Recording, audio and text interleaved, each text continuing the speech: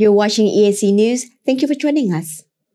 ASEAN Chair 2022 Cambodian Prime Minister Hun Sen has stressed the importance of ASEAN-EU Free Trade Agreement, which has brought many benefits to the economies of the two regions. The Prime Minister also urged that this agreement can be reached as soon as possible.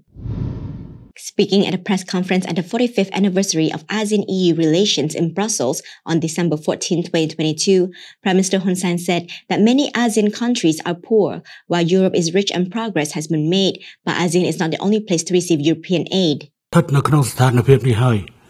ដែលអាស៊ាននិងអឺរ៉ុប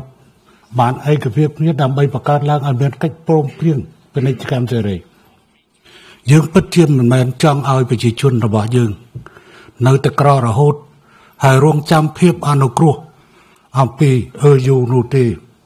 យើងចង់បានកិច្ចព្រមព្រៀងពាណិជ្ជកម្មសេរីពិតប្រាកដ